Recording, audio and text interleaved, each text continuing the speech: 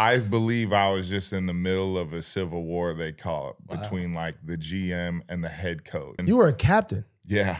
Yeah. That was insane. Yeah, that was like that's a crazy like y'all had crazy stuff going on. I can't wait to do. Is that a crazy story that might need to be shared? I think I'll share it in a book or something. Okay, all right. It was that crazy? Yeah, it was that crazy. All right, so like before that book releases though, you got to like give us a sneak peek. Yeah. You gotta come back on we can touch a little bit on it. I don't want to give all what we heard in the media true? Like everything true? Like what did you hear? Like, well, the allegation that Flores made. How crazy? What basically? Crazy? What? Miami, ready, set, go. Let's just get a small glimpse. Because butterfly in my research, I was like 4-year, $50 million contract, captain of the team, left after a year. I asked my friend who's a Dolphins fan, and they don't even know. Yeah, so I believe I was just in the middle of a civil war, they call it, between like the GM and the head coach.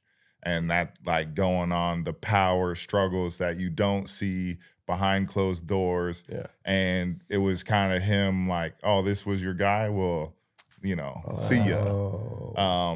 Do you still get paid that contract? So I only had in my contract fully guaranteed out of the 53 was 15. Gotcha. So I did have an injury settlement like Byron Jones, I believe he had an Achilles. He's still getting paid by the Dolphins right now, even though but because of his injury. So I might as well have been like, my leg or something, you know, and I would have still got paid, but I wanted to keep playing. Yeah. But I think that's kind of what happened. Another thing down there that happened was some players were talking to the media about Tua and blah, blah, blah, blah, blah. And a lot of people thought it was me. Yeah. And then I heard people don't know this, but me and Tua are close. Like, I know Tua, and like, for me to like go to like one of the beat writers seems like that's crazy to me. And a lot of like people down there thought I was like feeding these beat writers information, which was like, what? I know some players, that's what they do. Like, I think it's crazy to do that in general, but that's not something I would do. So that was that pissed me off that like some people started that rumor. And then after I got cut, they asked me about like Brian Flores. And then literally like 2 hours after that, I got someone sent me like a news article that came out saying like I was a bad captain, I was a bad teammate, you know, X, Y, and Z. And that was just them trying to like cover themselves of why they cut me, I guess. I don't know. But there's a lot more that goes crazy into, and like Tua talks about it all the time in his relationship of, you know, going from what he had of, you know, he was scared to make a mistake, didn't feel comfortable, and now he gets to be himself. You know, he talks trash on the podium now, you know.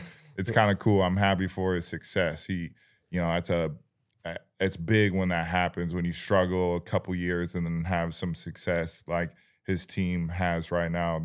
Even though they lost to the Eagles, they're still a pretty good dang team. Yeah. How did you find out you got traded in the first in Detroit? So I got a phone call at 1 o'clock October 24th. Remember the day. At 1 o'clock.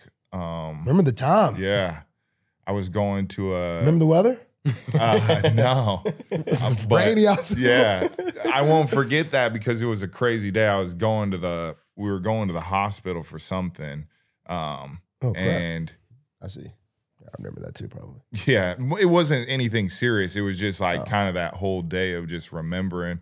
You know, I get the phone call and the guy was like, "Hey, Bob Quinn, who was the GM there, was like, hey, you know, want to say thanks for, you know, everything you've done in Detroit and blah blah blah blah blah. Like, we traded you, you know, thank you." And I'm like, well, where did you trade me to? He didn't like tell me right away. He was like, traded you to New England, appreciate you, click. That was it. Wow. Didn't hear from, you know, then I got a phone call from the Patriots. Hey, you know, the only thing cool about getting traded is they pay for your move.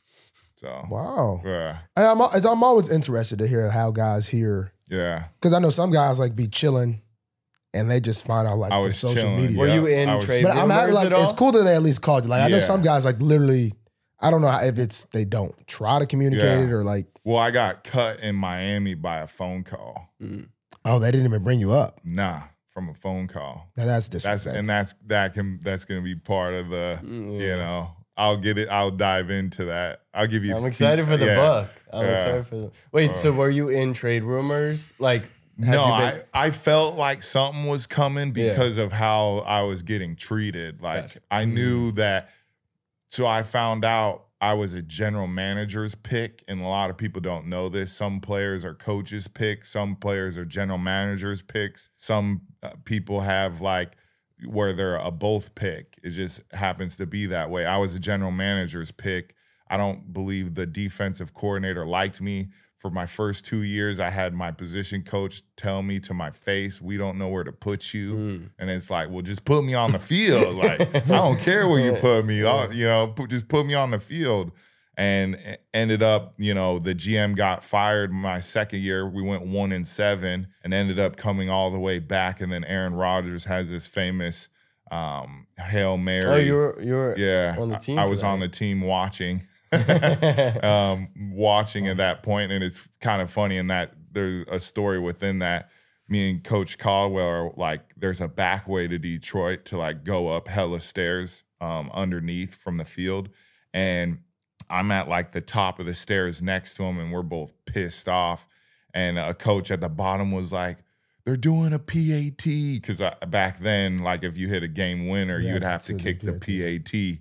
And I'm at the top, and I like literally like run down these stairs full pads, and I get on the railing and slide down to get on the field fast as possible, because that's something I was on. I wanted to get my player performance getting on the field. Wait, so you get traded from Detroit to New England. Are you excited about that? You're going from one of the worst teams to the best. So I was actually pissed at first because I was starting on the Lions. I finally was starting to play. And then going to New England, you got Hightower, Jamie Collins, Rob Ninkovich, and Jabal Sheard, Chris Long, and it's like, and Shea McClellan. It's like, where the hell am I going to play? And then unfortunately, like a week later after I got there, they traded Jamie Collins, and then everybody hated me in New England for a couple weeks because that was everybody's boy, and ended up working out. He ended up coming back, and we're all like, me, Hightower, and him are like the best of friends. Nice. Those are my guys. And you won, and what year was that? 16. We won that year. Oh, dang, that's clutch. Yeah, 28-3 comeback.